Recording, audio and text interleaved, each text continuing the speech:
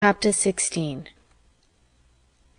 It was not in Miss Crawford's power to talk Fanny into any real forgetfulness of what had passed.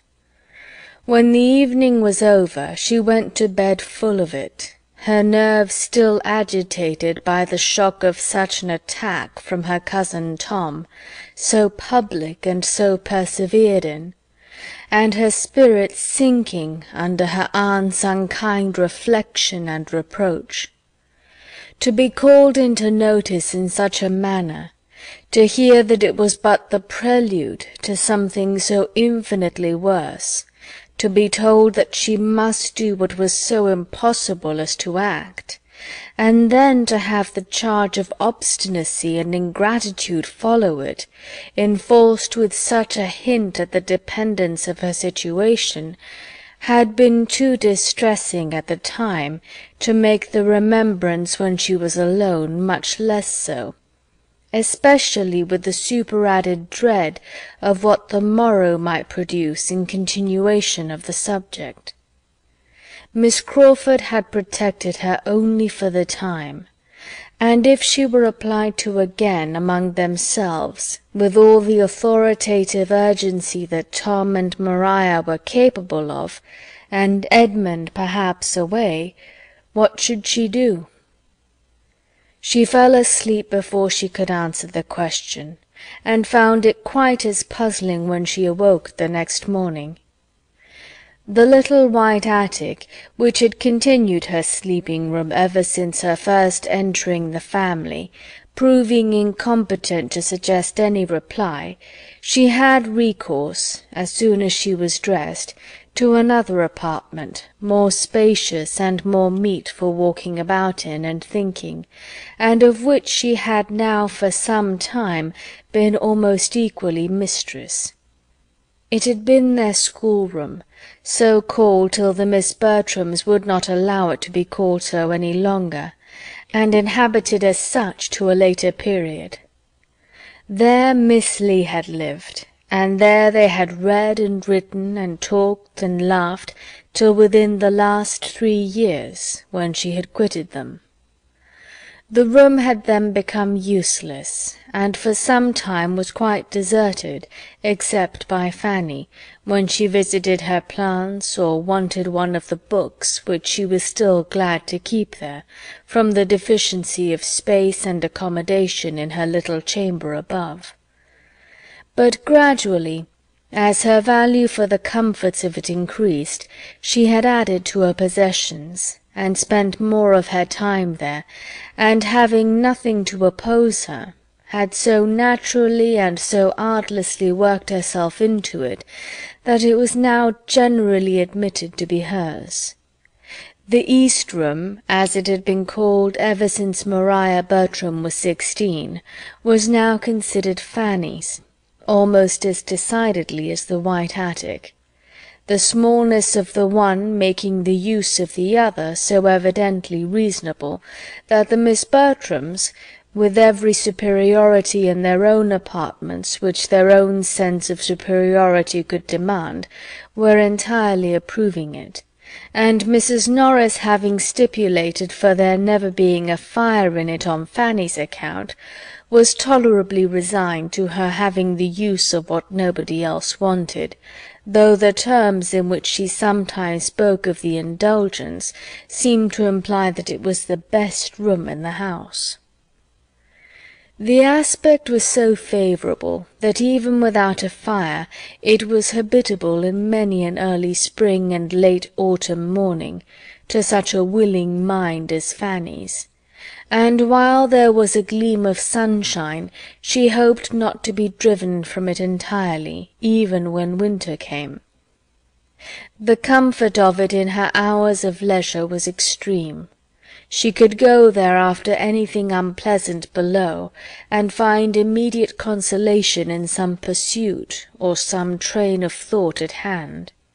Her plants, her books, of which she had been a collector from the first hour of her commanding a shilling, her writing-desk, and her works of charity and ingenuity, were all within her reach, or if indisposed for employment, if nothing but musing would do, she could scarcely see an object in that room which had not an interesting remembrance connected with it.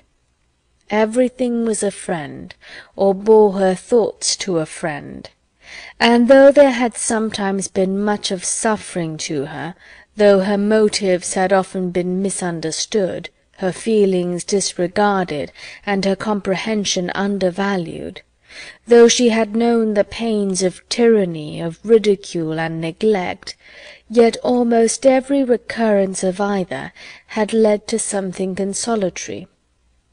Her Aunt Bertram had spoken for her, or Miss Lee had been encouraging, or, what was yet more frequent or more dear, Edmund had been her champion and her friend. He had supported her cause, or explained her meaning. He had told her not to cry, or had given her some proof of affection which made her tears delightful. And the whole was now so blended together, so harmonized by distance, that every former affliction had its charm.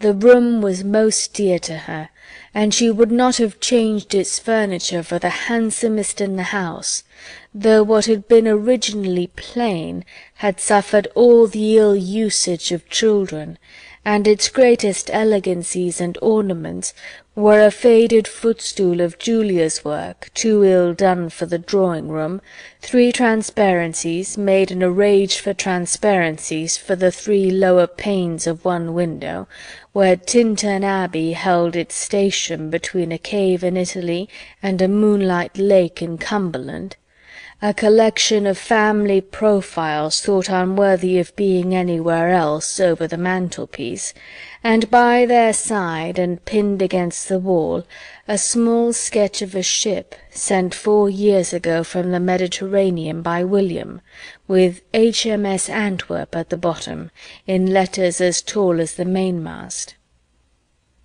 To this nest of comforts Fanny now walked down to try its influence on an agitated, doubting spirit, to see if by looking at Edmund's profile she could catch any of his counsel, or by giving air to her geraniums she might inhale a breeze of mental strength herself. But she had more than fears of her own perseverance to remove. She had begun to feel undecided as to what she ought to do, and as she walked around the room her doubts were increasing. Was she right in refusing what was so warmly asked, so strongly wished for, what might be so essential to a scheme on which some of those to whom she owed the greatest complaisance had set their hearts? Was it not ill-nature, selfishness, and a fear of exposing herself? And would Edmund's judgment, would his persuasion of Sir Thomas's disapprobation of the whole, be enough to justify her in a determined denial in spite of all the rest? It would be so horrible to her to act, that she was inclined to suspect the truth and purity of her own scruples, and as she looked around her, the claims of her cousins to being obliged were strengthened by the sight of present upon present that she had received from them. The table between the windows was covered with work-boxes and netting-boxes, which had been given her at different times, principally by Tom, and she grew bewildered as to the amount of the debt which all these kind remembrances produced. A tap at the door roused her in the midst of this attempt to find her way to her duty, and her gentle "Come in" was answered by the appearance of one before whom all her doubts were wont to be laid. Her eyes brightened at the sight of Edmund. "Can I speak with you, Fanny, for a few minutes?" said he. "Yes, certainly." "I want to consult. I want your opinion." "My opinion?" she cried, shrinking from such a compliment, highly as it gratified her. "Yes, your advice and opinion. I do not know what to do. This acting scheme gets worse and worse, you see. They have chosen almost as bad a play as they could, and now, to complete the business, are going to ask the help of a young man very slightly known to any of us. This is the end of all the privacy and propriety which was talked about at first. I know no harm of Charles Maddox, but the excessive intimacy which must spring from his being admitted among us in this manner is highly objectionable. The more than intimacy, the familiarity. I cannot think of it with any patience, and it does appear to me an evil of such magnitude as must, if possible, be prevented. Do not you see it in the same light? Yes, but what can be done? Your brother is so determined. There is but one thing to be done, Fanny. I must take Anhalt myself. I am well aware that nothing else will quiet Tom. Fanny could not answer him. It is not at all what I like, he continued. No man can like being driven into the appearance of such inconsistency. After being known to oppose the scheme from the beginning, there is absurdity in the face of my joining them now, when they are exceeding their first plan in every respect. But I can think of no other alternative. Can you, Fanny? No, said Fanny slowly. Not immediately, but what? I see your judgment is not with me. Think it a little over. Perhaps you are not so much aware as I am of the mischief that may, of the unpleasantness that must, arise from a young man's being received in this manner, domesticated among us, authorized to come at all hours, and placed suddenly on a footing which must do away all restraints. To think only of the license which every rehearsal must tend to create. It is all very bad. Put yourself in Miss Crawford's place, Fanny. Consider what it would be like to act Amelia with a stranger. She has a right to be felt for, because she evidently feels for herself. I heard enough of what she said to you last night to understand her unwillingness to be acting with a stranger, and as she probably engaged in the part with different expectations, perhaps without considering the subject enough to know what was likely to be, it would be ungenerous, it would be really wrong to expose her to it. Her feelings ought to be respected. Does not it strike you so, Fanny? You hesitate. I am sorry for Miss Crawford, but I am more sorry to see you drawn into what you had resolved against, and what you are known to think will be disagreeable to my uncle. It will be such a triumph to the others. They will not have much cause of triumph, when they see how infamously I act. But, however, triumph there certainly will be, and I must brave it. But if I can be the means of restraining the publicity of the business, of limiting the exhibition, of concentrating our folly, I shall be well repaid. As I am now, I have no influence, I can do nothing. I have offended them, and they will not hear me. But when I have put them in good humour by this concession, I am not without hopes of persuading them to confine the representation within a much smaller circle than they are now in the high road for. This will be a material gain.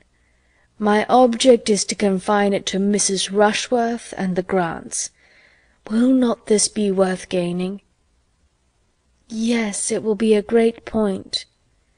But still it has not your approbation. Can you mention any other measure by which I have a chance of doing equal good?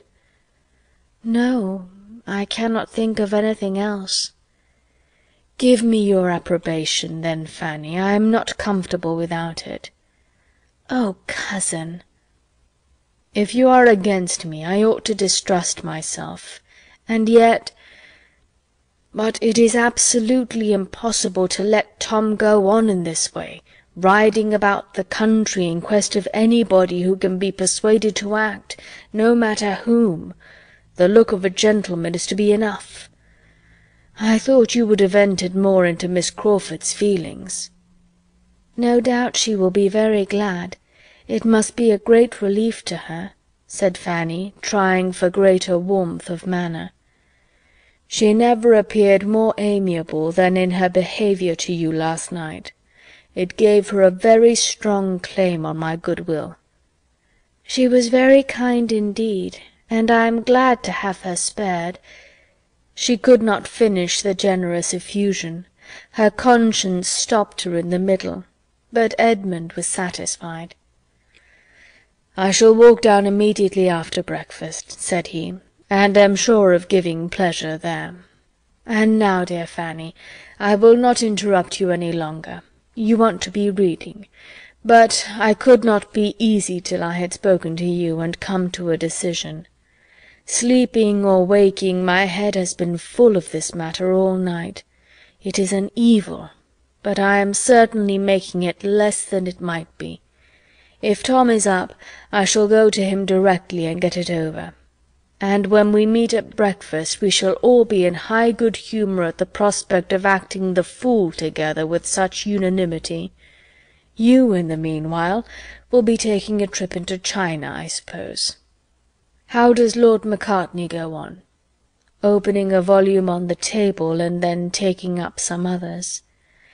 "And here are Crab's Tales and The Idler at hand to relieve you if you tire of your great book.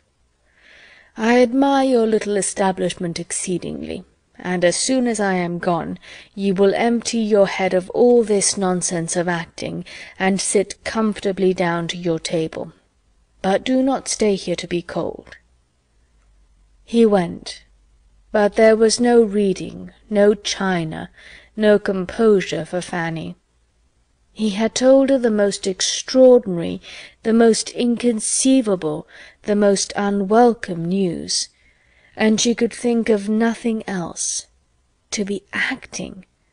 After all his objections, objections so just and so public, after all that she had heard him say, and seen him look, and known him to be feeling.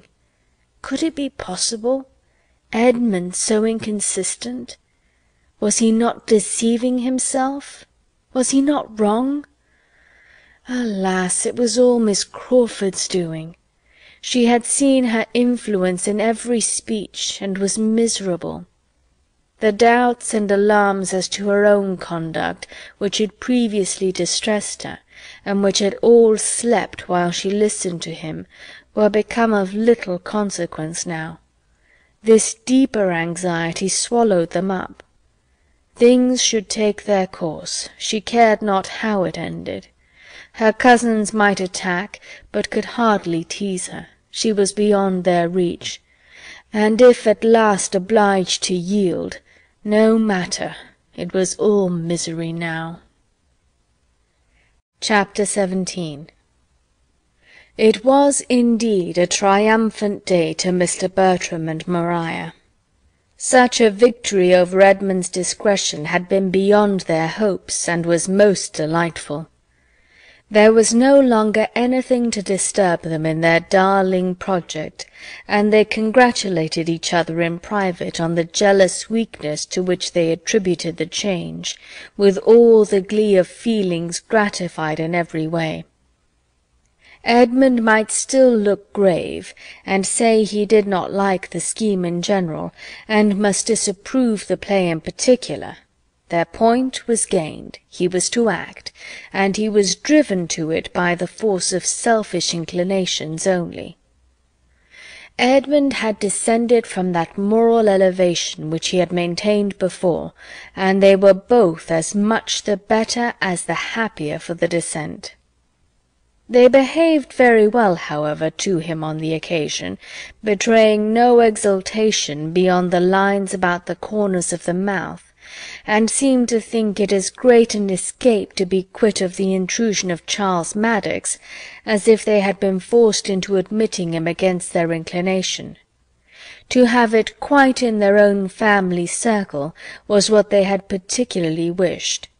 A stranger among them would have been the destruction of all their comfort, and when Edmund, pursuing that idea, gave a hint of his hope as to the limitation of the audience, they were ready, in the complaisance of the moment, to promise anything. It was all good humour and encouragement. Mrs. Norris offered to contrive his dress.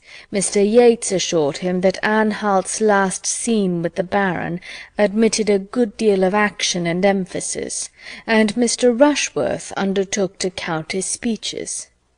"Perhaps," said Tom, "Fanny may be more disposed to oblige us now. Perhaps you may persuade her."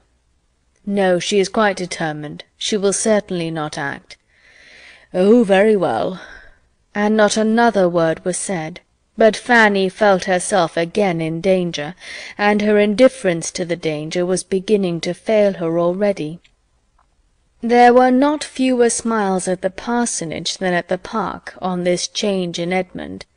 Miss Crawford looked very lovely in hers, and entered with such an instantaneous renewal of cheerfulness into the whole affair as could have but one effect on him.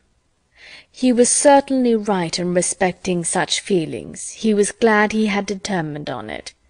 And the morning wore away in satisfactions very sweet, if not very sound. One advantage resulted from it to Fanny.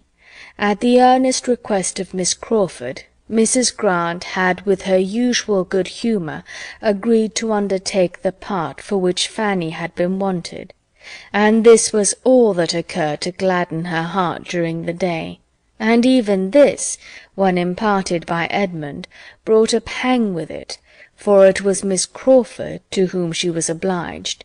It was Miss Crawford whose kind exertions were to excite her gratitude, and whose merit in making them was spoken of with a glow of admiration. She was safe, but peace and safety were unconnected here. Her mind had never been farther from peace. She could not feel that she had done wrong herself, but she was disquieted in every other way. Her heart and her judgment were equally against Edmund's decision. She could not acquit his unsteadiness, and his happiness under it made her wretched. She was full of jealousy and agitation. Miss Crawford came with looks of gaiety which seemed an insult, with friendly expressions towards herself which she could hardly answer calmly. Everybody around her was gay and busy, prosperous and important. Each had their object of interest, their part, their dress, their favourite scene, their friends and confederates. All were finding employment in consultations and comparisons, or diversion in the playful conceits they suggested. She alone was sad and insignificant. She had no share in anything.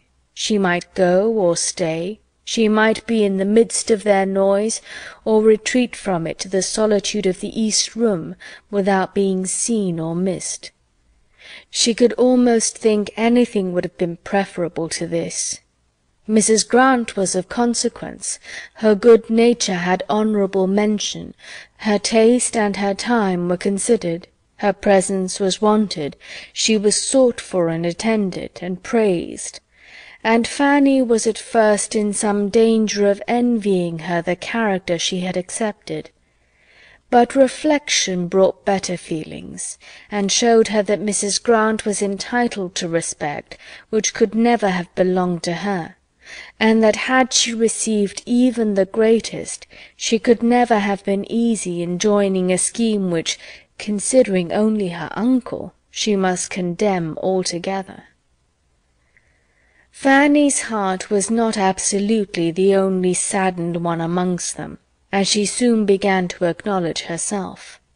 Julia was a sufferer too, though not quite so blamelessly.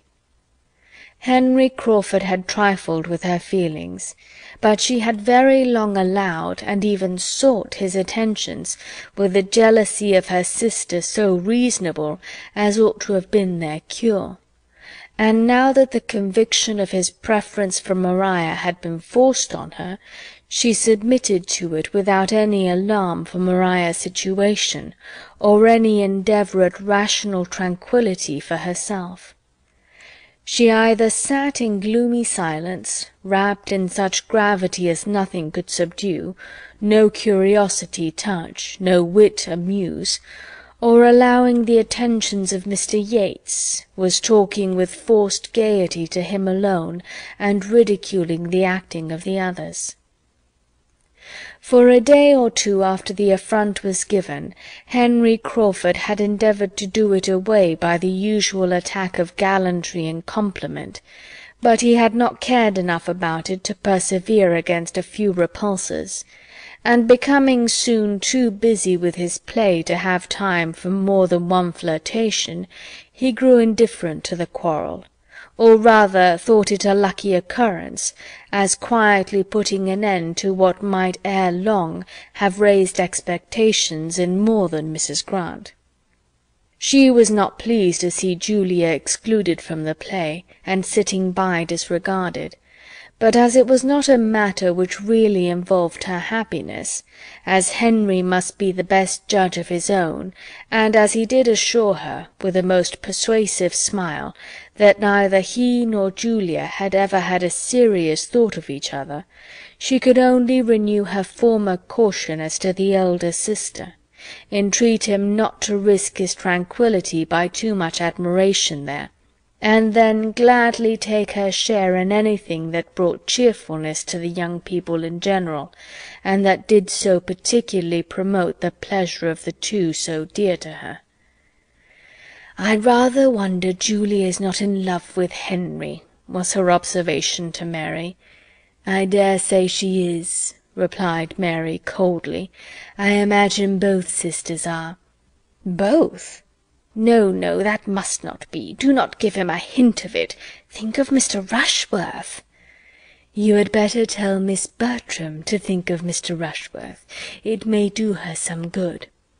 I often think of Mr. Rushworth's property and independence, and wish them in other hands, but I never think of him. A man might represent the county with such an estate.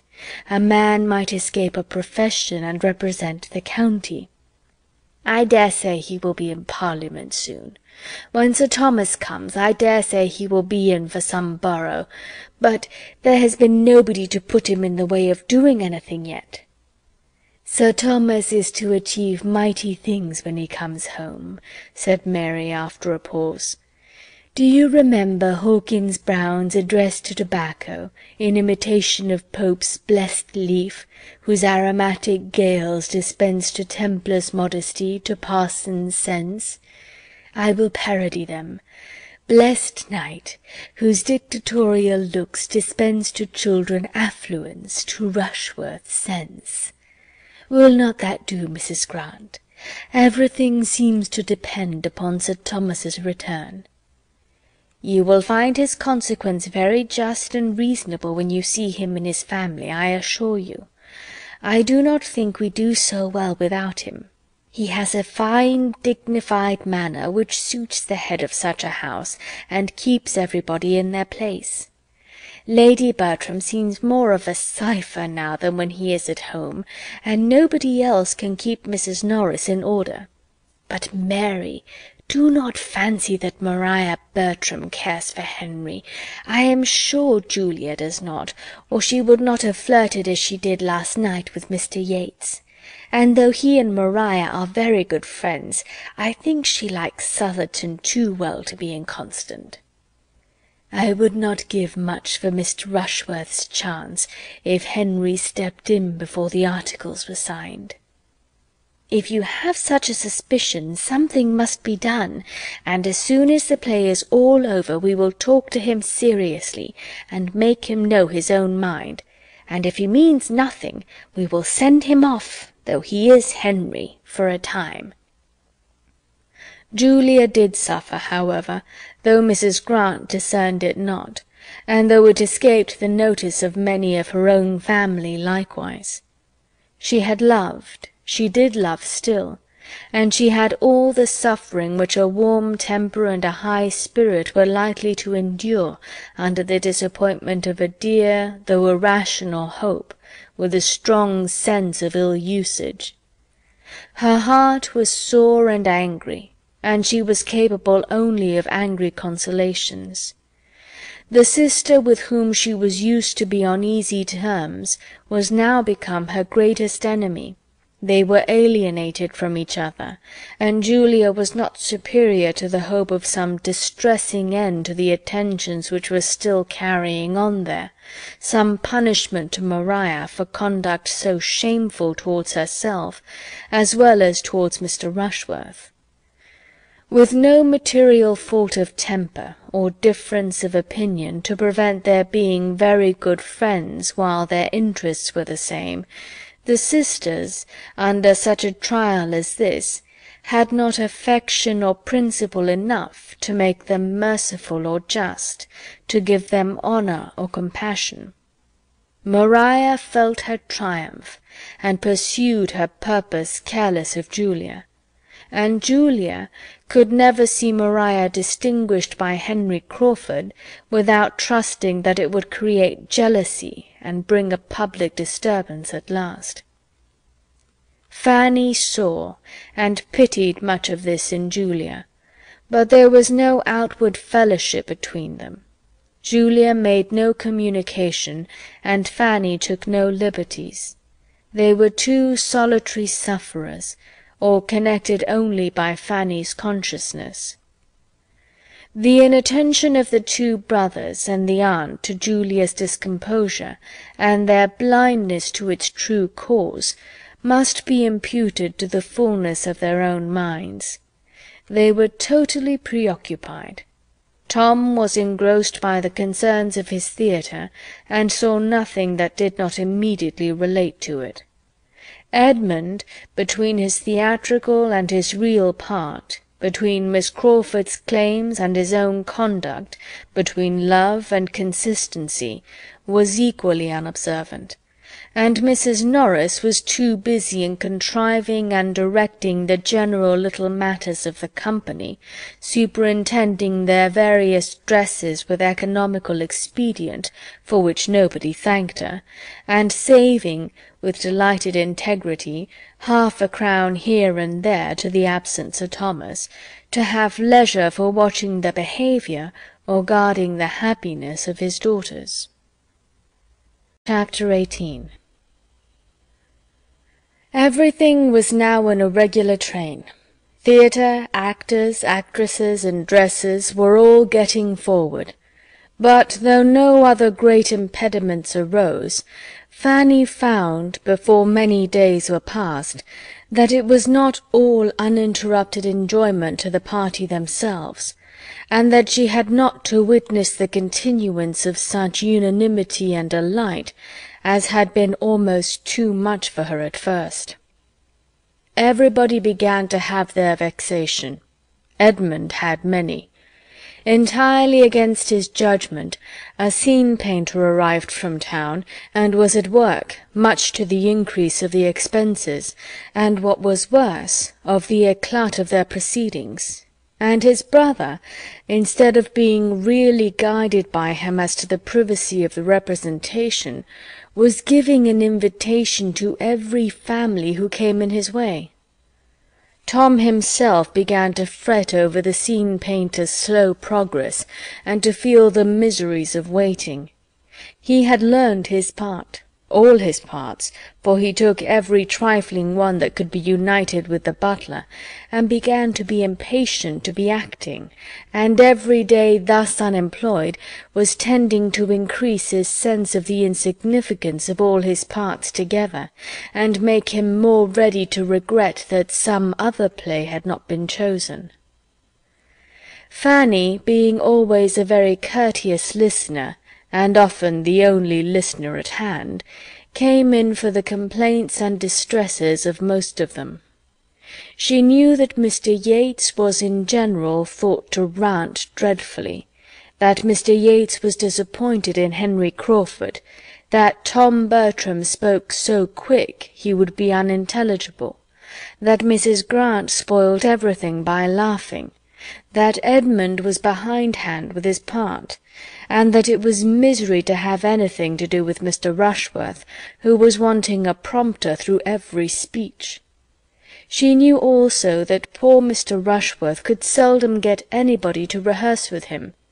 His complaint came before her as well as the rest, and so decided to her eye was her cousin Maria's avoidance of him, and so needlessly often the rehearsal of the first scene between her and Mr. Crawford, that she had soon all the terror of other complaints from him.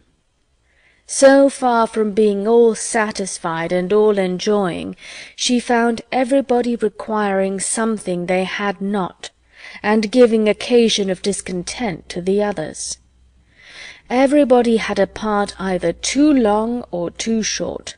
Nobody would attend as they ought. Nobody would remember on which side they were to come in. Nobody but the complainer would observe any directions. Fanny believed herself to derive as much innocent enjoyment from the play as any of them. Henry Crawford acted well, and it was a pleasure to her to creep into the theatre and attend the rehearsal of the first act, in spite of the feelings it excited in some speeches from Maria. Maria she also thought acted well, too well. After the first rehearsal or two, Fanny began to be their only audience, and sometimes as prompter, sometimes as spectator, was often very useful. As far as she could judge, Mr. Crawford was considerably the best actor of all.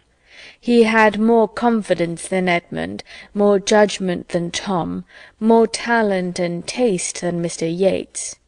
She did not like him as a man, but she must admit him to be the best actor, and on this point there were not many who differed from her.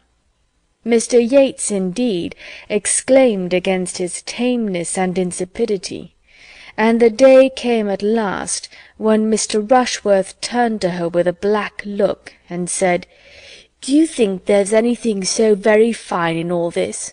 For the life and soul of me I cannot admire him, and between ourselves, to see such an undersized little mean-looking man set up for a fine actor is very ridiculous in my opinion."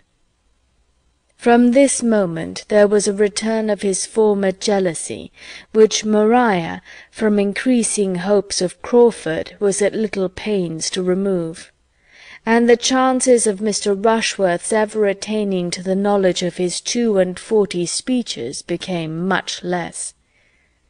As to his ever making anything tolerable of them, nobody had the smallest idea of that, except his mother.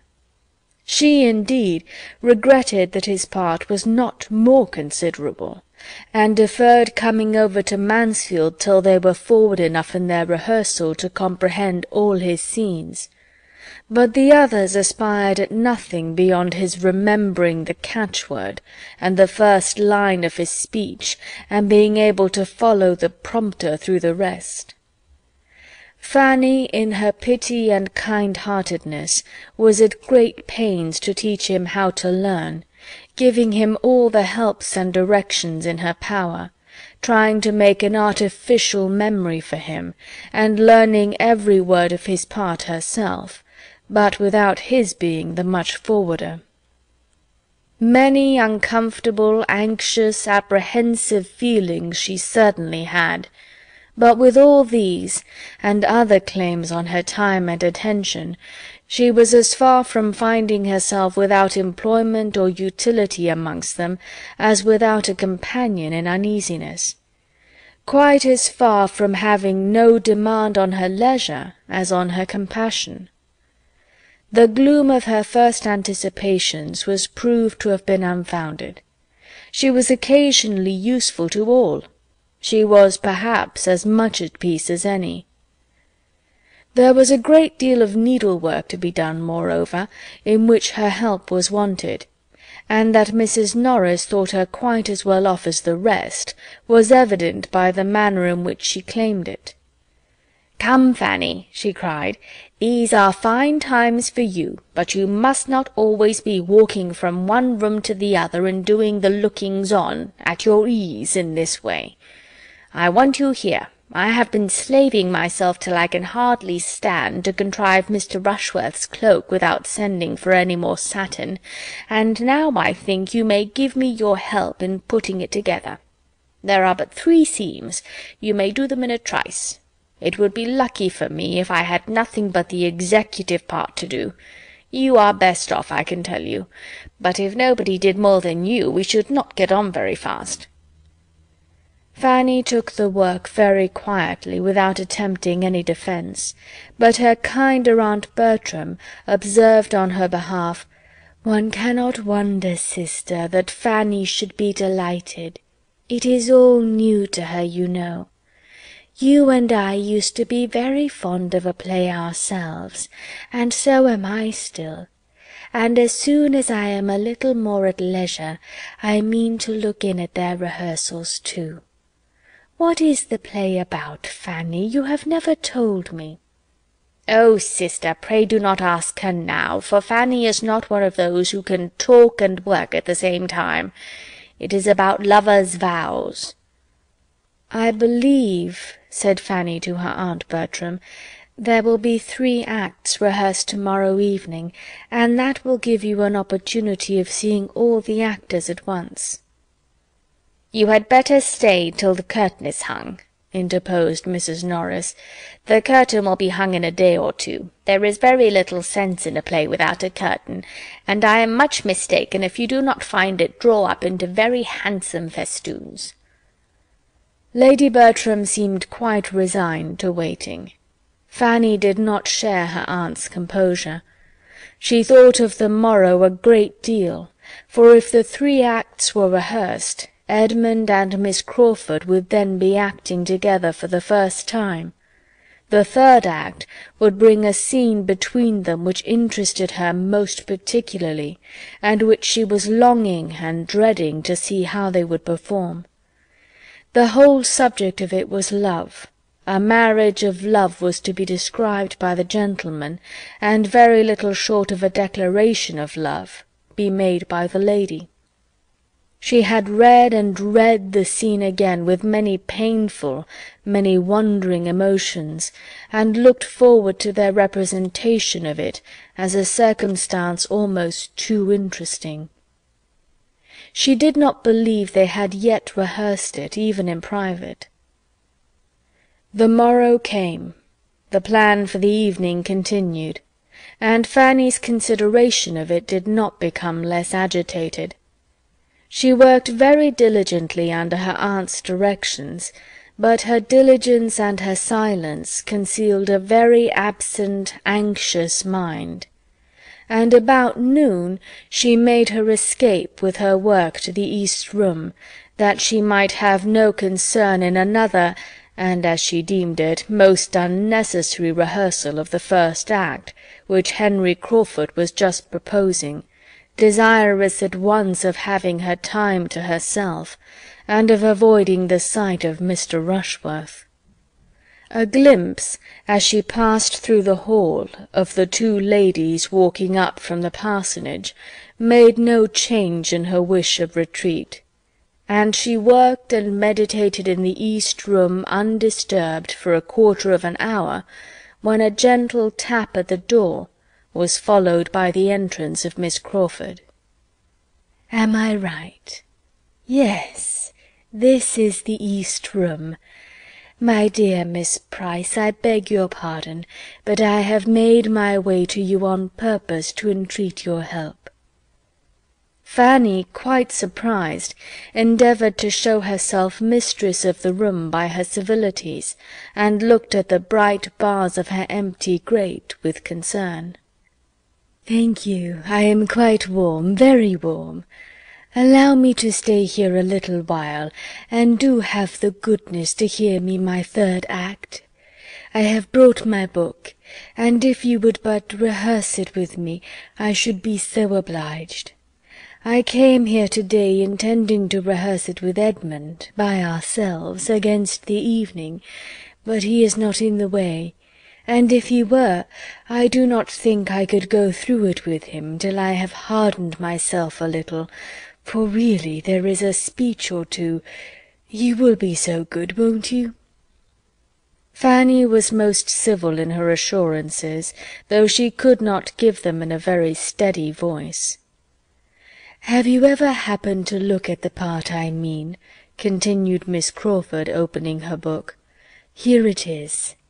I did not think much of it at first, but, upon my word, there, look at that speech, and that, and that. How am I ever to look at him in the face and say such things? Could you do it? But then he is your cousin, which makes all the difference.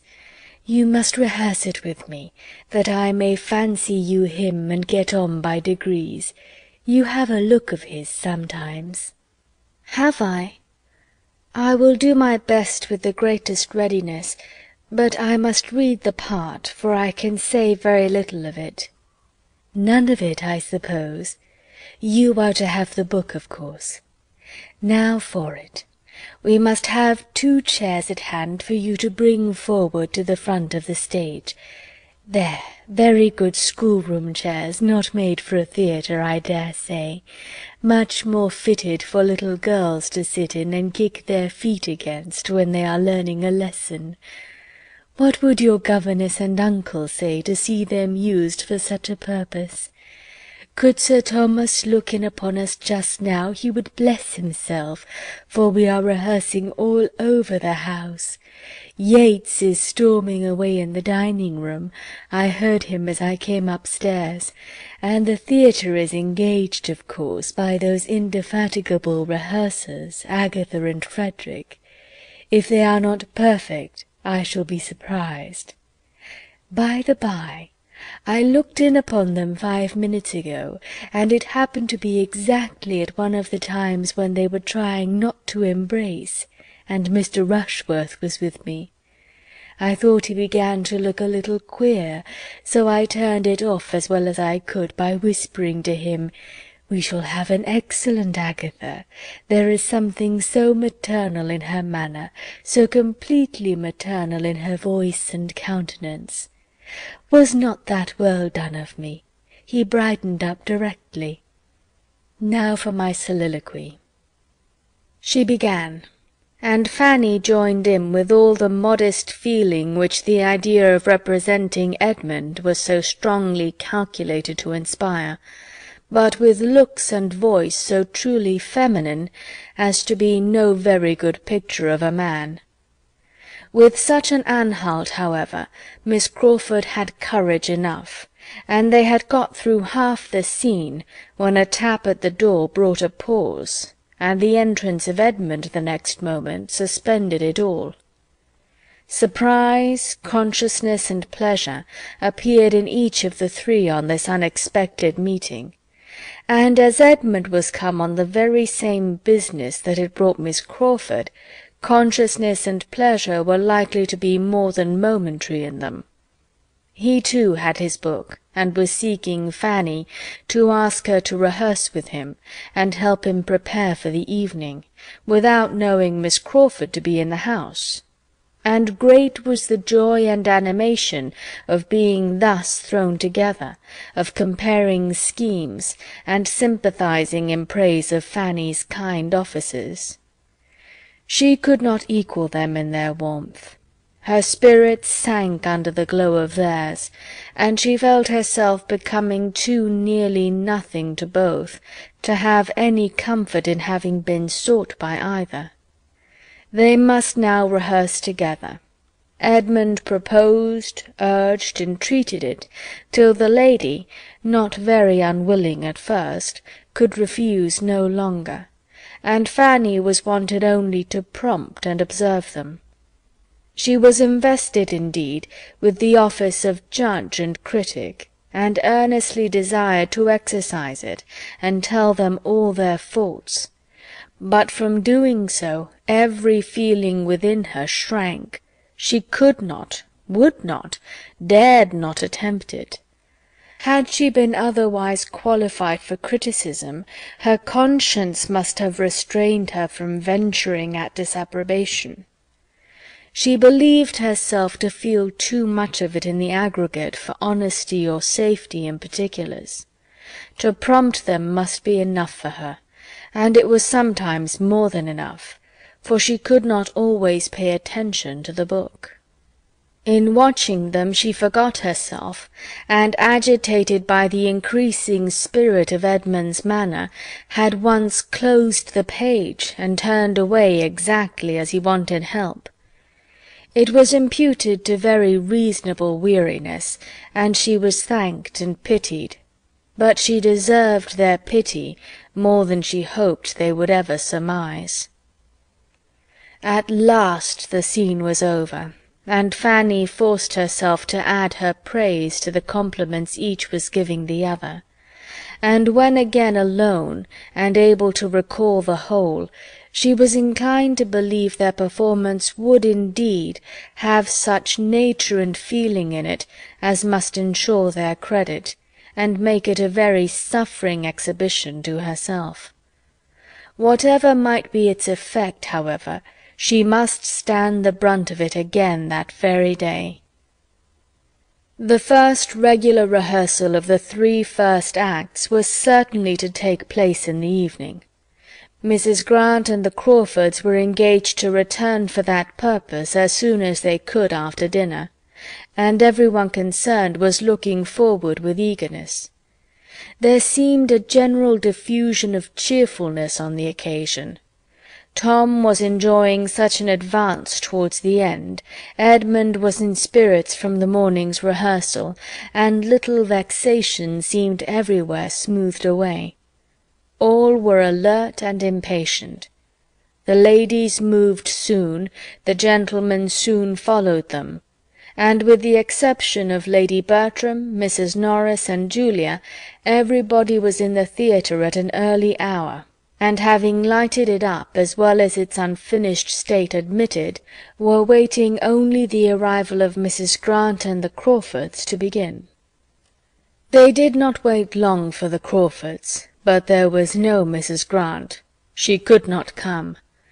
Dr. Grant, professing an indisposition, for which he had little credit with his fair sister-in-law, could not spare his wife. "Dr. Grant is ill," said she with mock solemnity. "He has been ill ever since he did not eat any of the pheasant to-day. He fancied it tough, sent away his plate, and has been suffering ever since." Here was disappointment. Mrs. Grant's non-attendance was sad indeed. Her pleasant manners and cheerful conformity made her always valuable amongst them, but now she was absolutely necessary. They could not act, they could not rehearse with any satisfaction without her. The comfort of the whole evening was destroyed. What was to be done? Tom, as cottager, was in despair. After a pause of perplexity, some eyes began to be turned towards Fanny, and a voice or two to say, if Miss Price would be so good as to read the part. She was immediately surrounded by supplications. Everybody asked it. Even Edmund said, "Do, Fanny, if it is not very disagreeable to you." But Fanny still hung back. She could not endure the idea of it. Why was not Miss Crawford to be applied to as well? Or why had not she rather gone to her own room, as she had felt to be the safest, instead of attending the rehearsal at all? She had known it would irritate and distress her. She had known it her duty to keep away. She was properly punished. "You have only to read the part," said Henry Crawford with renewed entreaty. "And I do believe she can say every word of it," added Maria, "for she could put Mrs. Grant right the other day in 20 places. Fanny, I am sure you know the part." Fanny could not say she did not, and as they all persevered, as Edmund repeated his wish, and with a look of even fond dependence on her good nature, she must yield. She would do her best. Everybody was satisfied, and she was left to the tremors of a most palpitating heart, while the others prepared to begin. They did begin, and being too much engaged in their own noise to be struck by unusual noise in the other part of the house, had proceeded some way, when the door of the room was thrown open, and Julia, appearing at it, with a face all aghast, exclaimed, "My father is come! He is in the hall at this moment!" Chapter 19. How was the consternation of the party to be described? To the greater number it was a moment of absolute horror. Sir Thomas in the house! All felt the instantaneous conviction. Not a hope of imposition or mistake was harboured anywhere. Julia's looks were an evidence of the fact that made it indisputable. And after the first starts and exclamations, not a word was spoken for half a minute. Each with an altered countenance was looking at some other, and almost each was feeling it a stroke the most unwelcome, most ill-timed, most appalling. Mr. Yates might consider it only as a vexatious interruption for the evening, and Mr. Rushworth might imagine it a blessing, but every other heart was sinking under some degree of self-condemnation or undefined alarm. Every other heart was suggesting, "What will become of us? What is to be done now?" It was a terrible pause, and terrible to every ear were the corroborating sounds of opening doors and passing footsteps. Julia was the first to move and speak again. Jealousy and bitterness had been suspended. Selfishness was lost in the common cause. But at the moment of her appearance, Frederick was listening with looks of devotion to Agatha's narrative, and pressing her hand to his heart. And as soon as she could notice this, and see that, in spite of the shock of her words, he still kept his station, and retained her sister's hand, her wounded heart swelled again with injury, and looking as red as she had been white before, she turned out of the room, saying, "I need not be afraid of appearing before him." Her going roused the rest, and at the same moment the two brothers stepped forward, feeling the necessity of doing something. A very few words between them were sufficient. The case admitted no difference of opinion. They must go to the drawing-room directly. Maria joined them with the same intent, just then the stoutest of the three, for the very circumstance which had driven Julia away was to her the sweetest support. Henry Crawford's retaining her hand at such a moment of such peculiar proof and importance, was worth ages of doubt and anxiety. She held it as an earnest of the most serious determination, and was equal even to encounter her father. They walked off, utterly heedless of Mr. Rushworth's repeated question of, "Shall I go too? Had not I better go too? Will not it be right for me to go too?" But they were no sooner through the door than Henry Crawford undertook to answer the anxious inquiry, and encouraging him by all means to pay his respects to Sir Thomas without delay, sent him after the others with delighted haste. Fanny was left with only the Crawfords and Mr. Yates. She had been quite overlooked by her cousins, and as her own opinion of her claims on Sir Thomas's affection was much too humble to give her any idea of classing herself with his children, she was glad to remain behind, and gain a little breathing time. Her agitation and alarm exceeded all that was endured by the rest, by the right of a disposition which not even innocence could keep from suffering. She was nearly fainting. All her former habitual dread of her uncle was returning, and with it compassion for him, and for almost every one of the party on the developments before him, with solicitude on Edmund's account indescribable. She had found a seat where in excessive trembling she was enduring all these fearful thoughts, while the other three, no longer under any restraint, were giving vent to their feelings of vexation, lamenting over such an unlooked-for premature arrival as a most untoward event, and without mercy wishing poor Sir Thomas had been twice as long on his passage, or were still in Antigua. The Crawfords were more warm on the subject than Mr. Yates, from better understanding the family, and judging more clearly of the mischief that must ensue. The ruin of the play was to them a certainty. They felt the total destruction of the scheme to be inevitably at hand, while Mr. Yates considered it only as a temporary interruption, a disaster for the evening, and could even suggest the possibility of the rehearsal being renewed after tea, when the bustle of receiving Sir Thomas were over, and he might be at leisure to be amused by it. The Crawfords laughed at the idea, and having soon agreed on the propriety of their walking quietly home and leaving the family to themselves, proposed Mr. Yates's accompanying them, and spending the evening at the parsonage. But Mr. Yates, having never been with those who thought much of parental claims or family confidence, could not perceive that anything of the kind was necessary, and therefore thanking them, said he preferred remaining where he was, that he might pay his respects to the old gentleman handsomely since he was come, and besides he did not think it would be fair by the others to have everybody run away. Fanny was just beginning to collect herself, and to feel that if she stayed longer behind it might seem disrespectful, when this point was settled, and being commissioned with the brother and sister's apology, saw them preparing to go as she quitted the room herself to perform the dreadful duty of appearing before her uncle.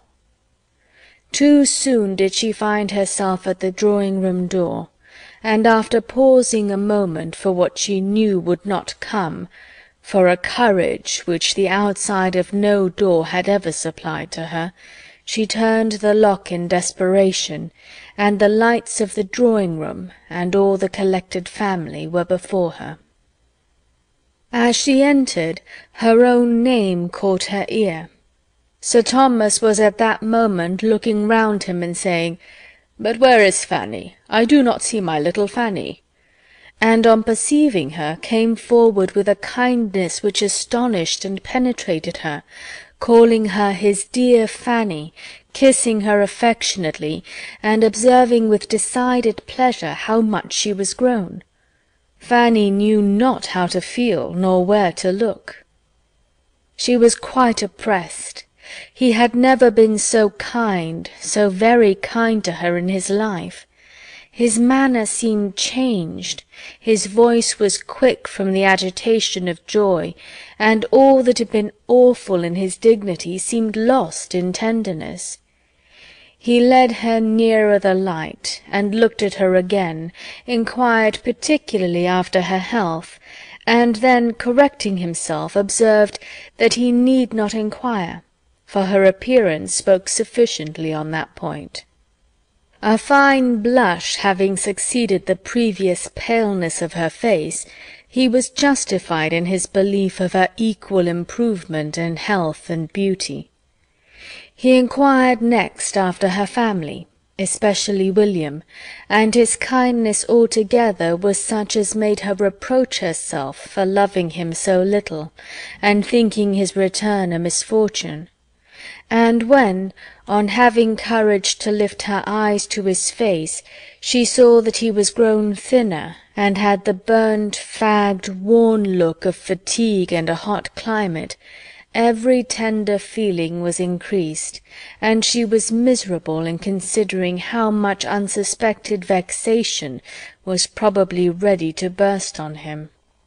Sir Thomas was indeed the life of the party, who at his suggestion now seated themselves round the fire. He had the best right to be the talker, and the delight of his sensations in being again in his own house, in the centre of his family, after such a separation, made him communicative and chatty in a very unusual degree, and he was ready to give every information as to his voyage, and answer every question of his two sons almost before it was put. His business in Antigua had latterly been prosperously rapid, and he came directly from Liverpool, having had an opportunity of making his passage thither in a private vessel, instead of waiting for the packet; and all the little particulars of his proceedings and events, his arrivals and departures, were most promptly delivered, as he sat by Lady Bertram, and looked with heartfelt satisfaction on the faces around him, interrupting himself more than once, however, to remark on his good fortune in finding them all at home, coming unexpectedly as he did, all collected together exactly as he could have wished, but dared not depend on. Mr. Rushworth was not forgotten. A most friendly reception and warmth of hand-shaking had already met him, and with pointed attention he was now included in the objects most intimately connected with Mansfield. There was nothing disagreeable in Mr. Rushworth's appearance, and Sir Thomas was liking him already. By not one of the circle was he listened to with such unbroken, unalloyed enjoyment as by his wife, who was really extremely happy to see him, and whose feelings were so warmed by his sudden arrival as to place her nearer agitation than she had been for the last 20 years. She had been almost fluttered for a few minutes, and still remained so sensibly animated as to put away her work, move Pug from her side, and give all her attention and all the rest of her sofa to her husband. She had no anxieties for anybody to cloud her pleasure. Her own time had been irreproachably spent during his absence. She had done a great deal of carpet work, and made many yards of fringe, and she would have answered as freely for the good conduct and useful pursuits of all the young people as for her own. It was so agreeable to her to see him again, and hear him talk, to have her ear amused and her whole comprehension filled by his narratives, that she began particularly to feel how dreadfully she must have missed him, and how impossible it would have been for her to bear a lengthened absence. Mrs. Norris was by no means to be compared in happiness to her sister.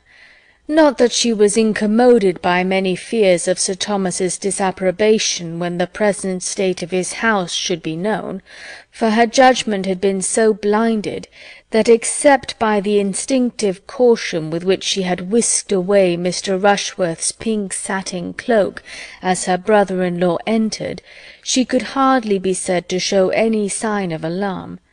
But she was vexed by the manner of his return.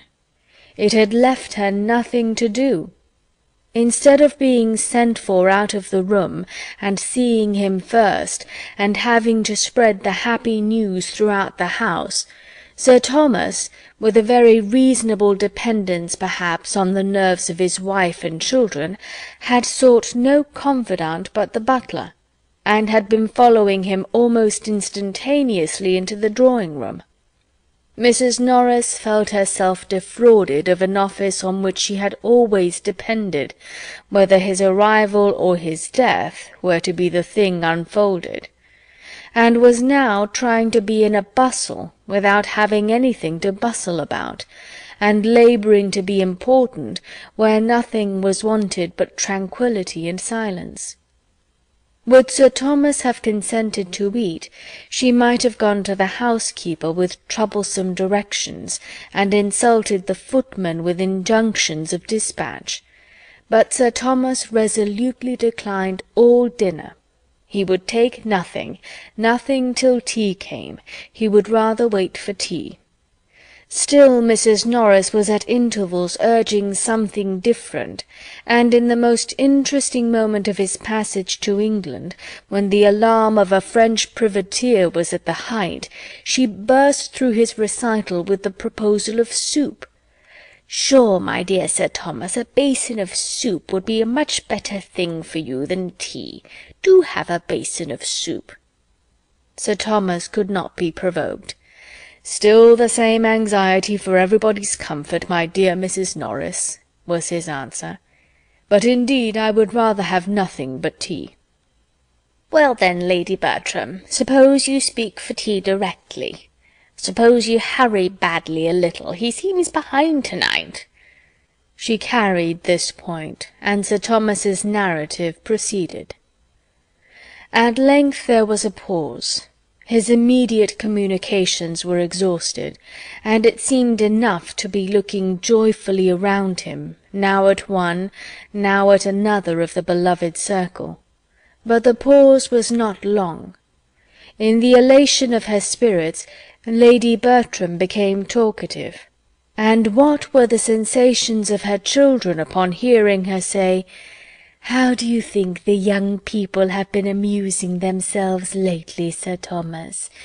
They have been acting. We have all been alive with acting." "Indeed! And what have you been acting?" "Oh, they'll tell you all about it." "The all will be soon told," cried Tom hastily, and with affected unconcern. "But it is not worth while to bore my father with it now. You will hear enough of it to-morrow, sir. We have just been trying, by way of doing something, and amusing my mother, just within the last week, to get up a few scenes, a mere trifle. We have had such incessant rains, almost since October began, that we have been nearly confined to the house for days together. I have hardly taken out a gun since the 3rd. Tolerable sport the first 3 days, but there has been no attempting anything since. The first day I went over to Mansfield Wood, and Edmund took the copses beyond Easton, and we brought home 6 brace between us, and might each have killed 6 times as many, but we respect your pheasant, sir, I assure you, as much as you could desire. I do not think you will find your woods by any means worse stocked than they were. I never saw Mansfield Wood so full of pheasants in my life as this year. I hope you will take a day's sport there yourself, sir, soon." For the present the danger was over, and Fanny's sick feeling subsided. But when tea was soon afterwards brought in, and Sir Thomas, getting up, said that he found he could not be any longer in the house without just looking into his own dear room, every agitation was returning. He was gone before anything had been said to prepare him for the change he must find there, and a pause of alarm followed his disappearance. Edmund was the first to speak. "Something must be done," said he. "It is time to think of our visitors," said Maria, still feeling her hand pressed to Henry Crawford's heart, and caring little for anything else. "Where did you leave Miss Crawford, Fanny?" Fanny told of their departure, and delivered their message.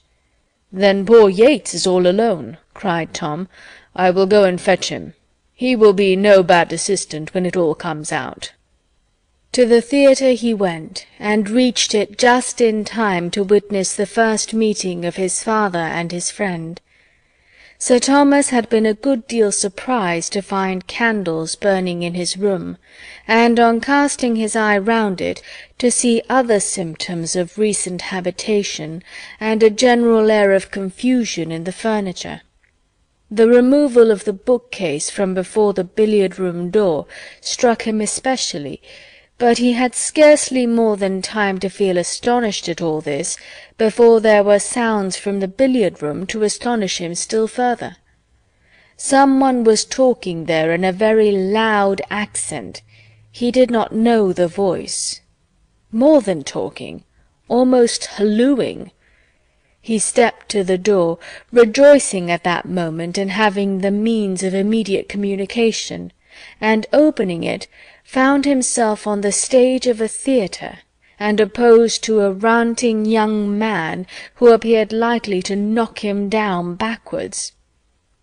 At the very moment of Yates perceiving Sir Thomas, and giving perhaps the very best start he had ever given in the whole course of his rehearsals, Tom Bertram entered at the other end of the room, and never had he found greater difficulty in keeping his countenance.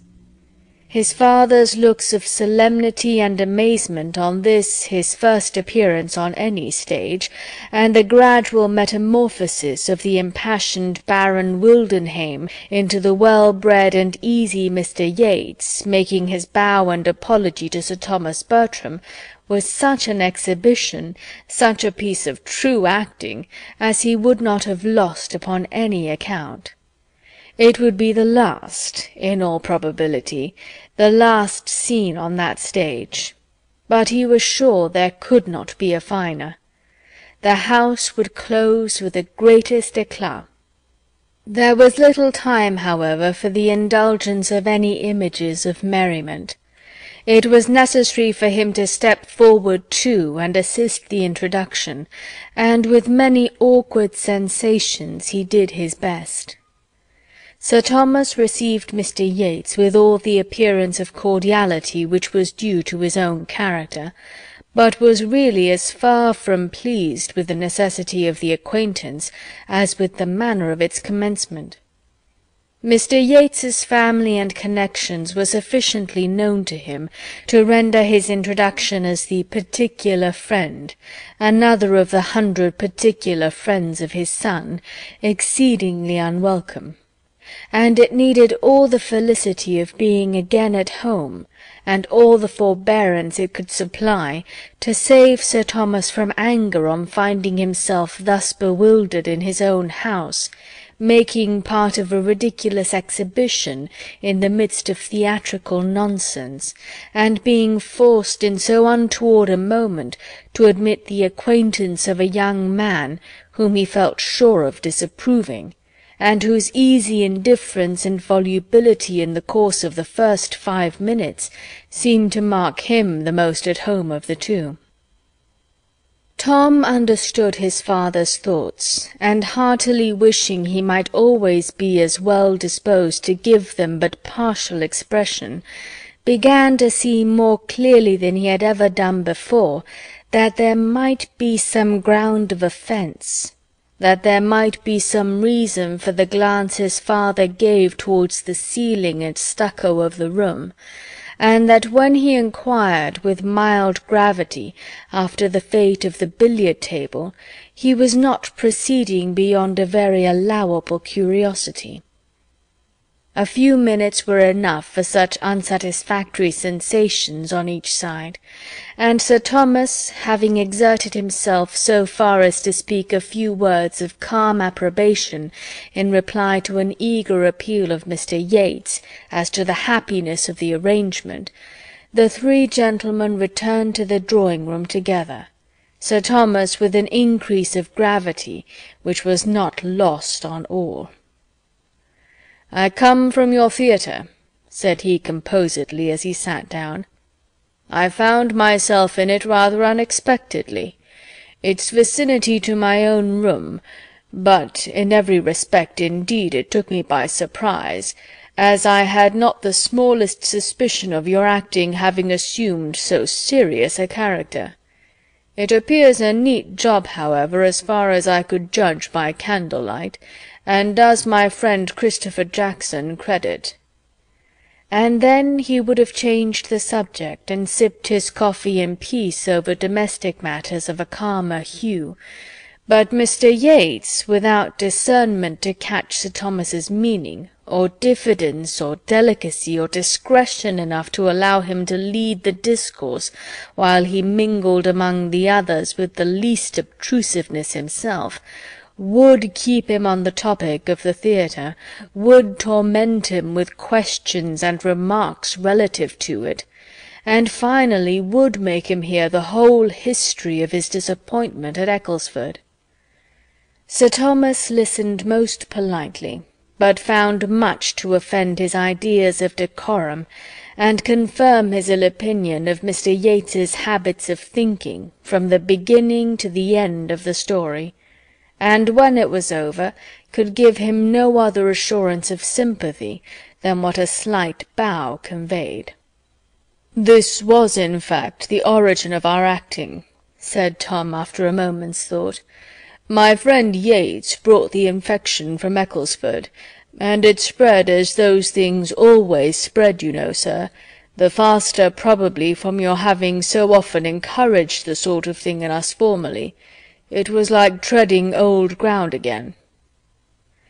Mr. Yates took the subject from his friend as soon as possible, and immediately gave Sir Thomas an account of what they had done and were doing, told him of the gradual increase of their views, the happy conclusion of their first difficulties, and present promising state of affairs, relating everything with so blind an interest as made him not only totally unconscious of the uneasy movements of many of his friends as they sat, the change of countenance, the fidget, the hem of unquietness, but prevented him even from seeing the expression of the face on which his own eyes were fixed, from seeing Sir Thomas's dark brow contract as he looked with inquiring earnestness at his daughters and Edmund, dwelling particularly on the latter, and speaking a language, a remonstrance, a reproof, which he felt at his heart. Not less acutely was it felt by Fanny, who had edged back her chair behind her aunt's end of the sofa, and, screened from notice herself, saw all that was passing before her. Such a look of reproach at Edmund from his father she could never have expected to witness, and to feel that it was in any degree deserved was an aggravation indeed. Sir Thomas's look implied, "On your judgment, Edmund, I depended. What have you been about?" She knelt in spirit to her uncle, and her bosom swelled to utter, "Oh, not to him! Look so to all the others, but not to him!" Mr. Yates was still talking. "To own the truth, Sir Thomas, we were in the middle of a rehearsal when you arrived this evening. We were going through the first 3 acts, and not unsuccessfully upon the whole. Our company is now so dispersed from the Crawfords being gone home, that nothing more can be done to-night. But if you will give us the honour of your company to-morrow evening, I should not be afraid of the result. We bespeak your indulgence, you understand, as young performers. We bespeak your indulgence." "My indulgence shall be given, sir," replied Sir Thomas gravely, "but without any other rehearsal." And with a relenting smile he added, "I come home to be happy and indulgent." Then turning away towards any or all of the rest, he tranquilly said, "Mr. and Miss Crawford were mentioned in my last letters from Mansfield. Do you find them agreeable acquaintance?" Tom was the only one at all ready with an answer, but he being entirely without particular regard for either, without jealousy either in love or acting, could speak very handsomely of both. Mr. Crawford was a most pleasant gentlemanlike man, his sister a sweet, pretty, elegant, lively girl. Mr. Rushworth could be silent no longer. "I do not say he is gentlemanlike, considering. But you should tell your father he is not above 5 feet 8, or he will be expecting a well-looking man." Sir Thomas did not quite understand this, and looked with some surprise at the speaker. "If I must say what I think," continued Mr. Rushworth, "in my opinion it is very disagreeable to be always rehearsing. It is having too much of a good thing. I am not so fond of acting as I was at first. I think we are a great deal better employed sitting comfortably here among ourselves and doing nothing." Sir Thomas looked again, and then replied with an approving smile, "I am happy to find our sentiments on this subject so much the same. It gives me sincere satisfaction. That I should be cautious and quick-sighted, and feel many scruples which my children do not feel, is perfectly natural, and equally so that my value for domestic tranquillity, for a home which shuts out noisy pleasures, should much exceed theirs. But at your time of life to feel all this is a most favourable circumstance for yourself and for everybody connected with you, and I am sensible of the importance of having an ally of such weight." Sir Thomas meant to be giving Mr. Rushworth's opinion in better words than he could find himself. He was aware that he must not expect a genius in Mr. Rushworth, but as a well-judging, steady young man, with better notions than his elocution would do justice to, he intended to value him very highly. It was impossible for many of the others not to smile. Mr. Rushworth hardly knew what to do with such meaning, but by looking as he really felt, most exceedingly pleased with Sir Thomas's good opinion, and saying scarcely anything, he did his best towards preserving that good opinion a little longer. Chapter 20. Edmund's first object the next morning was to see his father alone, and give him a fair statement of the whole acting scheme, defending his own share in it as far only as he could then, in a soberer moment, feel his motives to deserve, and acknowledging with perfect ingenuousness that his concession had been attended with such partial good as to make his judgment in it very doubtful. He was anxious, while vindicating himself, to say nothing unkind of the others, but there was only one amongst them whose conduct he could mention without some necessity of defence or palliation. "We have all been more or less to blame," said he, "every one of us, excepting Fanny. Fanny is the only one who has judged rightly throughout, who has been consistent. Her feelings have been steadily against it from first to last. She never ceased to think of what was due to you. You will find Fanny everything you could wish." Sir Thomas saw all the impropriety of such a scheme among such a party, and at such a time, as strongly as his son had ever supposed he must. He felt it too much indeed for many words, and having shaken hands with Edmund, meant to try to lose the disagreeable impression, and forget how much he had been forgotten himself as soon as he could, after the house had been cleared of every object enforcing the remembrance, and restored to its proper state. He did not enter into any remonstrance with his other children. He was more willing to believe they felt their error than to run the risk of investigation. The reproof of an immediate conclusion of everything, the sweep of every preparation, would be sufficient.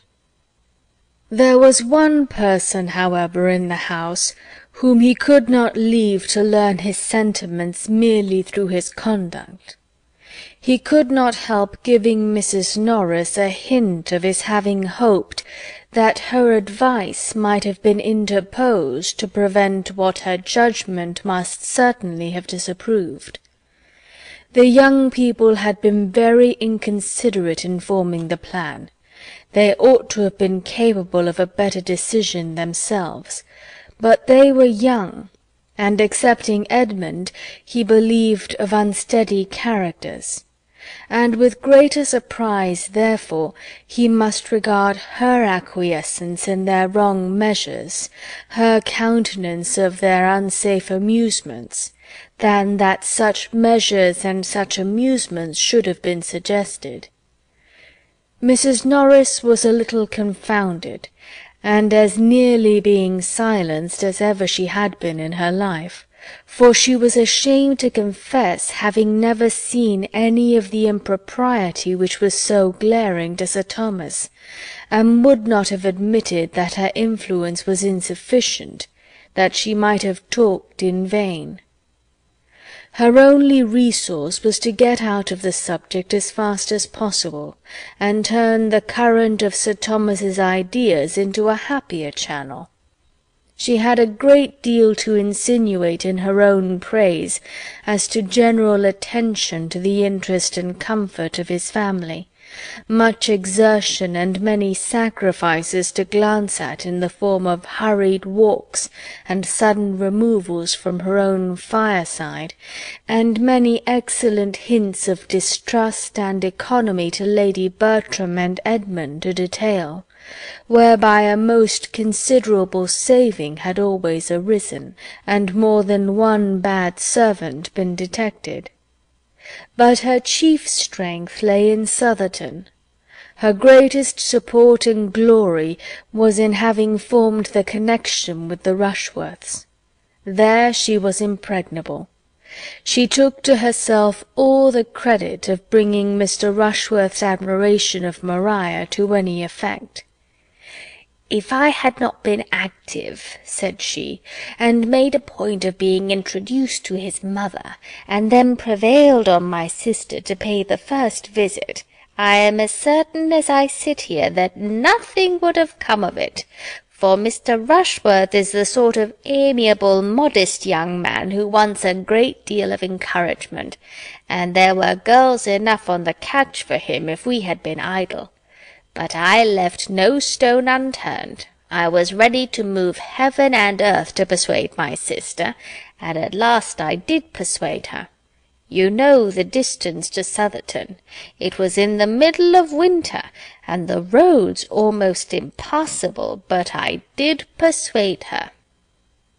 "I know how great, how justly great your influence is with Lady Bertram and her children, and am the more concerned that it should not have been—" "My dear Sir Thomas, if you had seen the state of the roads that day! I thought we should never have got through them, though we had the 4 horses, of course, and poor old coachman would attend us out of his great love and kindness, though he was hardly able to sit on the box on account of the rheumatism which I had been doctoring him for ever since Michaelmas.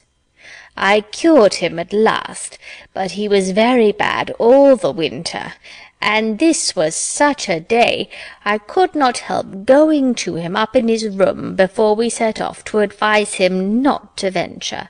He was putting on his wig, so I said, 'Coachman, you had better not go. Your lady and I will be very safe. You know how steady Stephen is, and Charles has been upon the leaders so often now that I am sure there is no fear.'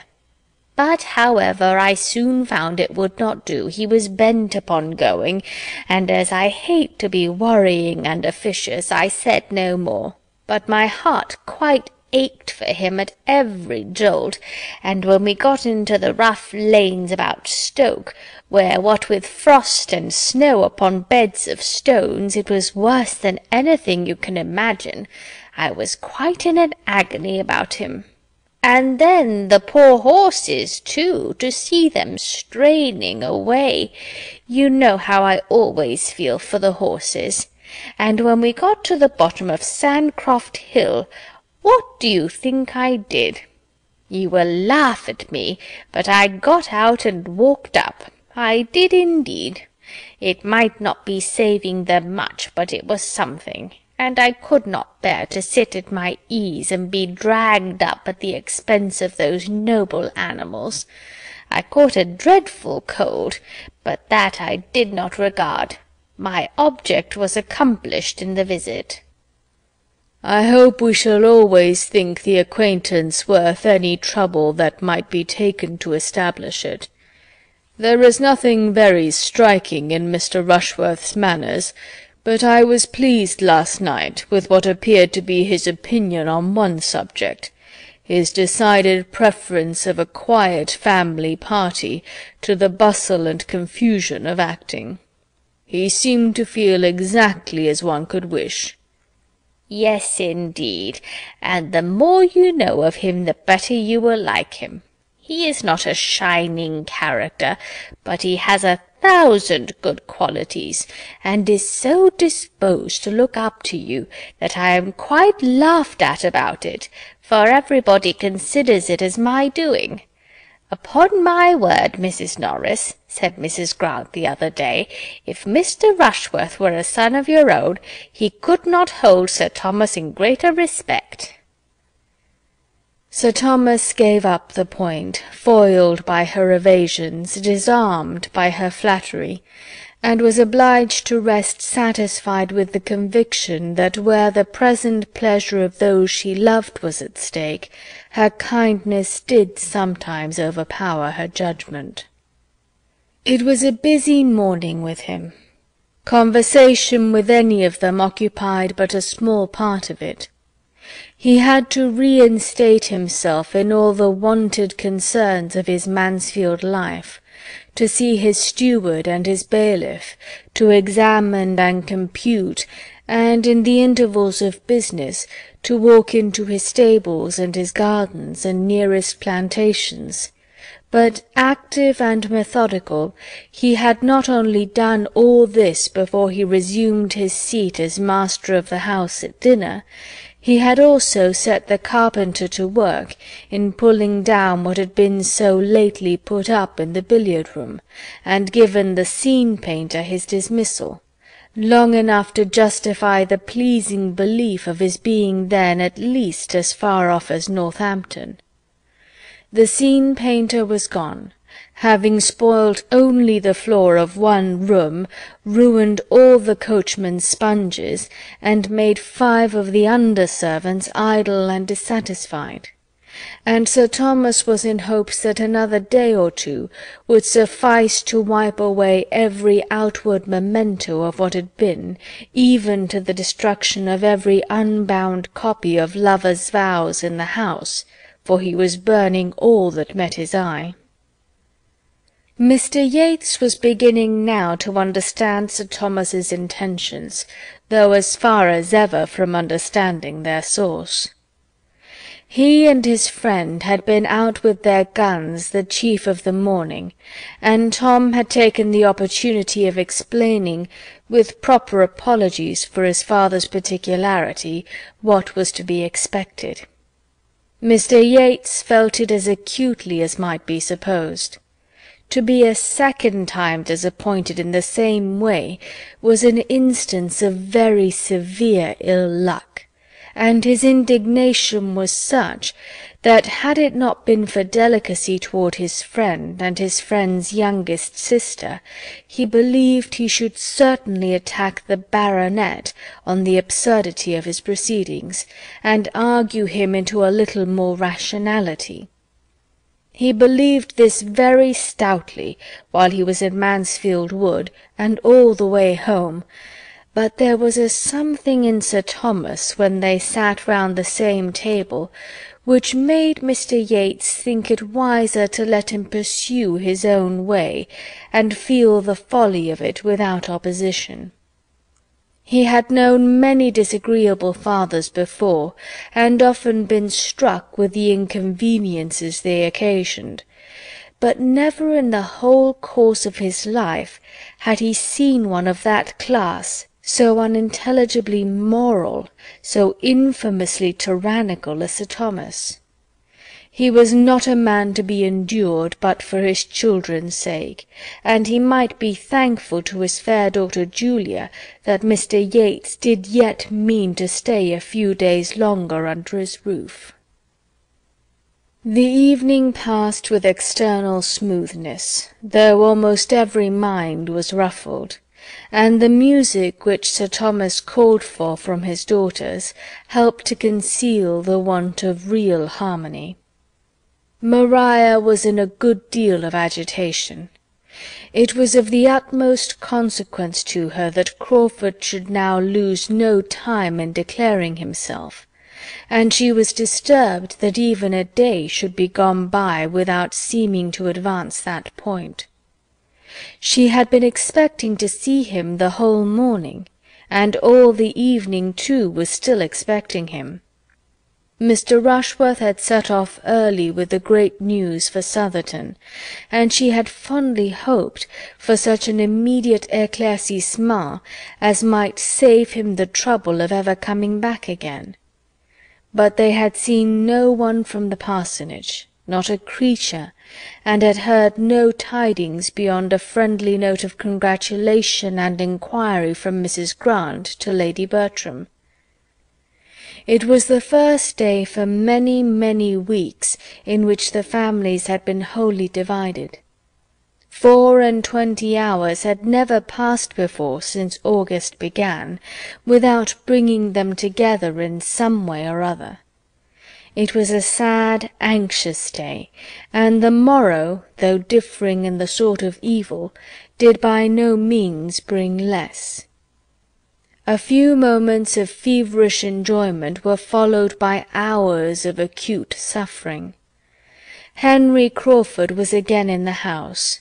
He walked up with Dr. Grant, who was anxious to pay his respects to Sir Thomas, and at rather an early hour they were ushered into the breakfast-room, where were most of the family.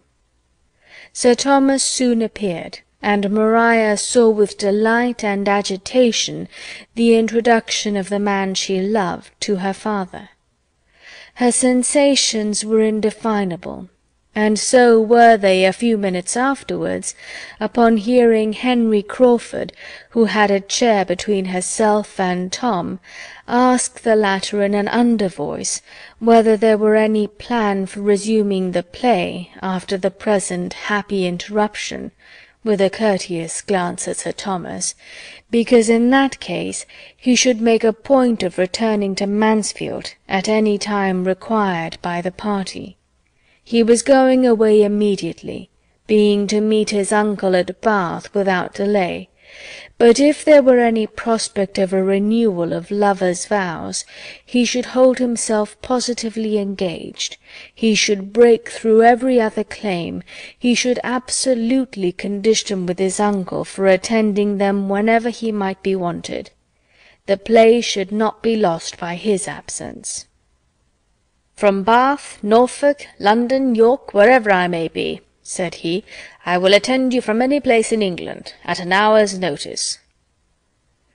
It was well at that moment that Tom had to speak, and not his sister. He could immediately say with easy fluency, "I am sorry you are going, but as to our play, that is all over, entirely at an end," looking significantly at his father. "The painter was sent off yesterday, and very little will remain of the theatre to-morrow. I knew how that would be from the first. It is early for Bath. You will find nobody there." "It is about my uncle's usual time." "When do you think of going?" "I may perhaps get as far as Banbury to-day." "Whose stables do you use at Bath?" was the next question, and while this branch of the subject was under discussion, Maria, who wanted neither pride nor resolution, was preparing to encounter her share of it with tolerable calmness. To her he soon turned, repeating much of what he had already said, with only a softened air and stronger expressions of regret. But what availed his expressions or his air? He was going, and if not voluntarily going, voluntarily intending to stay away. For excepting what might be due to his uncle, his engagements were all self-imposed. He might talk of necessity, but she knew his independence. The hand which had so pressed hers to his heart, the hand and the heart were alike motionless and passive now. Her spirit supported her, but the agony of her mind was severe. She had not long to endure what arose from listening to language which his actions contradicted, or to bury the tumult of her feelings under the restraint of society. For general civilities soon called his notice from her, and the farewell visit, as it then became openly acknowledged, was a very short one. He was gone. He had touched her hand for the last time. He had made his parting bow, and she might seek directly all that solitude could do for her. Henry Crawford was gone from the house, and within 2 hours afterwards from the parish. And so ended all the hopes his selfish vanity had raised in Maria and Julia Bertram. Julia could rejoice that he was gone. His presence was beginning to be odious to her, and if Maria gained him not, she was now cool enough to dispense with any other revenge. She did not want exposure to be added to desertion. Henry Crawford gone, she could even pity her sister. With a purer spirit did Fanny rejoice in the intelligence. She heard it at dinner, and felt it a blessing. By all the others it was mentioned with regret, and his merits honoured with due gradation of feeling, from the sincerity of Edmund's too partial regard to the unconcern of his mother, speaking entirely by rote. Mrs. Norris began to look about her, and wonder that his falling in love with Julia had come to nothing, and could almost fear that she had been remiss herself in forwarding it. But with so many to care for, how was it possible for even her activity to keep pace with her wishes? Another day or two, and Mr. Yates was gone likewise. In his departure Sir Thomas felt the chief interest. Wanting to be alone with his family, the presence of a stranger superior to Mr. Yates must have been irksome. But of him, trifling and confident, idle and expensive, it was every way vexatious. In himself he was wearisome, but as the friend of Tom and the admirer of Julia he became offensive.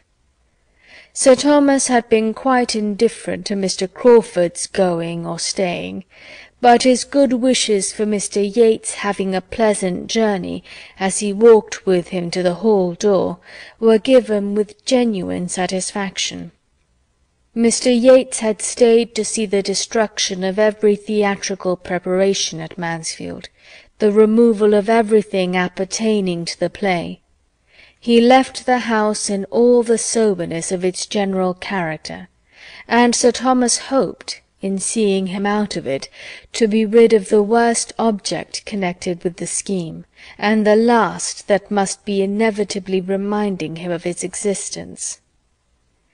Mrs. Norris contrived to remove one article from his sight that might have distressed him. The curtain over which she had presided with such talent and such success went off with her to her cottage, where she happened to be particularly in want of green baize.